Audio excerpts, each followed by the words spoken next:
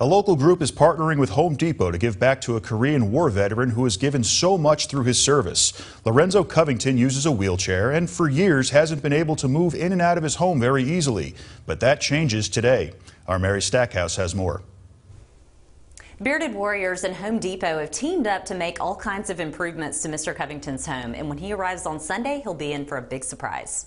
Lorenzo Covington is a Korean War veteran who has lived with his wife in this Huntsville home for the last 4 years. Volunteers with Bearded Warriors and Team Depot are wrapping up a makeover to the home, which will make it easier for the 88-year-old to move in and out of. Just 2 days ago, the house lacked a wheelchair ramp, and the driveway was not so easy to push one on. Myself and then 2 managers from Home Depot submitted a veteran service project grant through Home Depot and was awarded $25,000. Through the grant, these volunteers built Mr. Covington a new ramp, paved his driveway, and widened a doorway inside so that his wheelchair could pass through.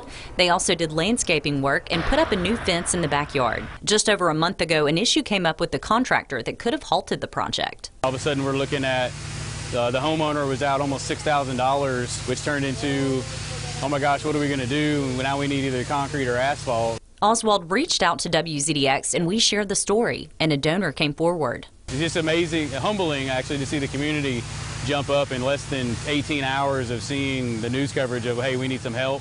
And when all of a sudden we've got an $1,800 concrete pad ready to go. Oswald looks forward to Mr. Covington being able to use the newly updated home. He can actually come outside, almost on his own and just sit out on the front porch and enjoy the weather. We're not trying to change the world, but for Mr. Covington, his entire world is about to change when he gets back on Sunday.